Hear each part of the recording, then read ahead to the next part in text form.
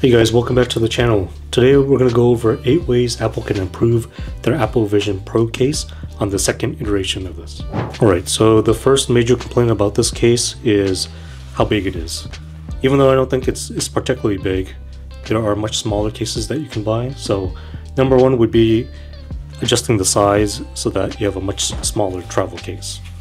And one easy way that they can do that is to copy what Waterfield Design did with their case, which is to develop a case where you would have to remove the headband in order to fit it into the case.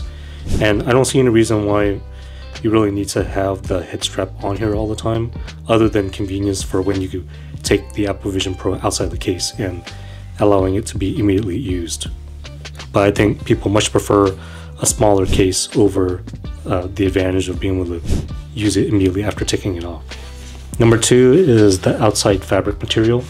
So this is a ripstop nylon, which means that even if there was a tear here, it would prevent the tear from getting any bigger. It's a nice material, it feels really nice, but you can see how wrinkly this case is. And with this white color, all of these imperfections are visible. So if there was a way that they can keep the ripstop nylon material but reduce the wrinkles, that would be perfect. Number three is different color options. I know that white is synonymous with the Apple brand, but it would be nice to have different color options or like a two-tone look. Number four is an internal strap to hold the left side of this compartment and all the things here intact. So if you look at this case, on the outside there is an Apple Vision Pro logo. It's light gray, so sometimes this is hard to see. But there's really only one direction that you're supposed to open this case, which is with that logo facing up. So everything stays in place. But if you had this case reversed and you open the case, all your stuff kind of falls to the opposite side, which is not ideal. So a lot of other cases have a strap going over this section that holds the Apple Vision Pro and all the accessories in place, no matter how you open the case. Number five would be a dedicated place to store your Zeiss prescription lenses. So right now I'm leaving my lenses on the device right here. Let me just go ahead and take off this head strap so it's easier to see. So I leave it on the device because I'm using this Kiwi lens protector. If I didn't have this Kiwi lens protector, I would actually store these prescription lenses in a separate pouch. Even Apple's own documentation recommends against leaving the lenses in place because as this topples around, this can get knocked off and then get damaged. So they actually recommend that you take it off and store it elsewhere. Unfortunately, the Apple Vision Pro travel case doesn't have a dedicated compartment for the Zeiss lenses, so you're kind of stuck with putting things inside this accessory bag. But look at the size of this case.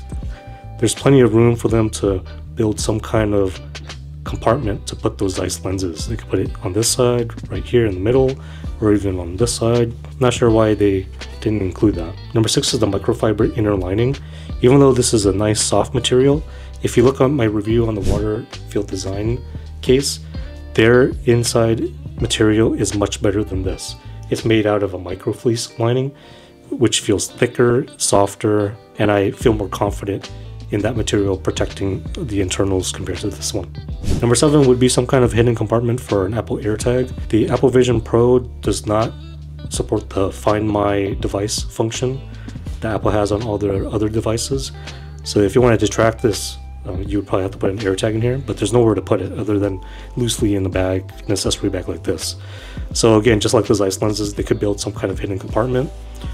If I look at the side of this carrying case, this part right here would be a perfect place for an AirTag. And then finally, number eight would be a dedicated location to store a second battery.